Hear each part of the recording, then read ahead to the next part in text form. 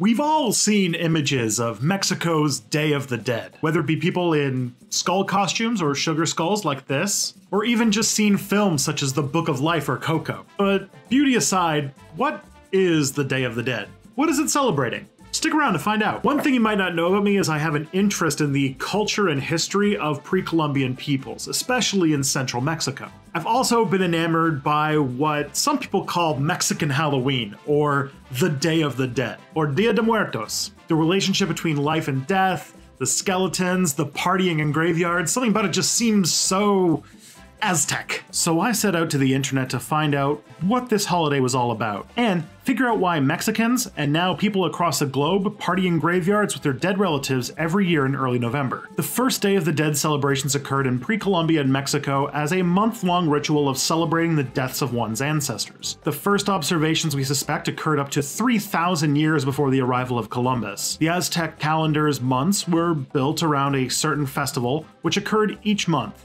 and the precursor to the modern Day of the Dead happened on the 9th month, or roughly in about August. These festivals not only honored their dead ancestors, but also paid homage to Mictacasiwa, the queen of the underworld. The goddess keeps watch over the bones of the dead. Often, Aztec depictions of Mictacasiwa show her as a human flayed open. She's also suspected to be the indigenous root behind Santa Muerte, who would also be a great video idea, as she's this Grim Reaper, Virgin Mary, Catholic saint hybrid, often worshipped by members of Mexico's urban working class. This resilient Mexican culture then began to mesh with the transplanted Catholicism from Spain when they arrived in Mexico in the 16th century. Rather than abandon their rites, rituals, and beliefs, there was a long struggle to compromise, integrate, and battle over different religious practices known by historians as the spiritual conquest of Mexico. This process even involved the first and only indigenous American to be killed by the Spanish Inquisition. It's a fantastic story, and if you want to hear it, ask down in the comments. One of the compromises during the spiritual conquest of Mexico was this day of reverence for dead ancestors.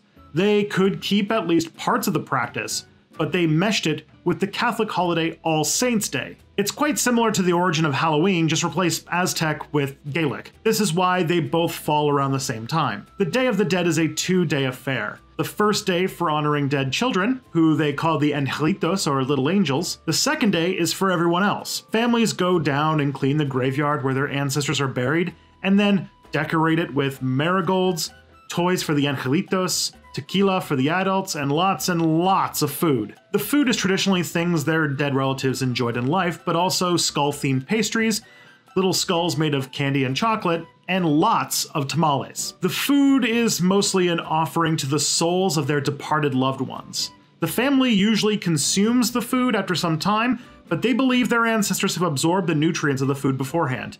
They will swear to you the food has lost much of its flavor. In homes, churches, and even in schools and government buildings, families build altares or shrines, typically filled with skulls, food, Catholic holy objects, and photos of dead relatives. Some people might even write little poems called calaveras. These poems usually mock, tease, or tell funny stories about your friends and family. I had one friend from Mexico who said that his father's office would have these little comics that would come out during the Day of the Dead that would feature all the people who worked in the office, but they were skeletons. You might also see lots of depictions of a 19th century high-class Mexican woman as a skeleton. This is La Calavera Catrina, created by Mexican artist Jose Guadalupe Posada. And of course, there are lots of skulls. This is a tradition which goes to the Aztec roots of the holiday, with the honoring of the goddess who watches over the bones of the dead. You see them all over ancient Aztec temples. In 2008, UNESCO declared it part of the global cultural heritage, and it has also become a public holiday in Mexico. But even before then, the Day of the Dead has been spreading around the world.